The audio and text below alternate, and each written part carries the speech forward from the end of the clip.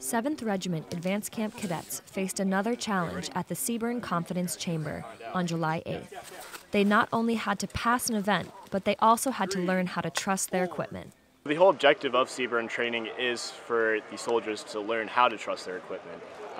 You're issued a lot of equipment in the Army, and the best way to test it is to put it in a live situation.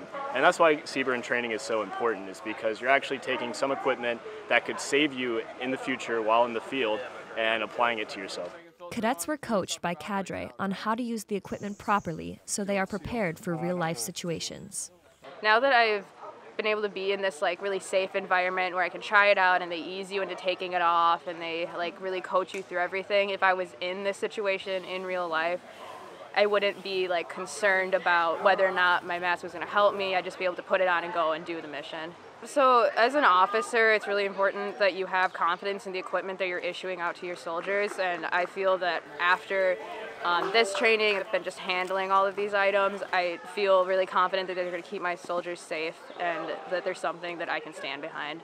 CBRN is not the only place where cadets must learn to trust their equipment.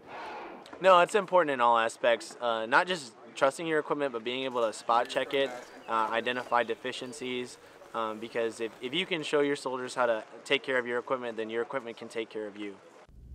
From the CST Public Affairs Office, this is Reagan Zimmerman.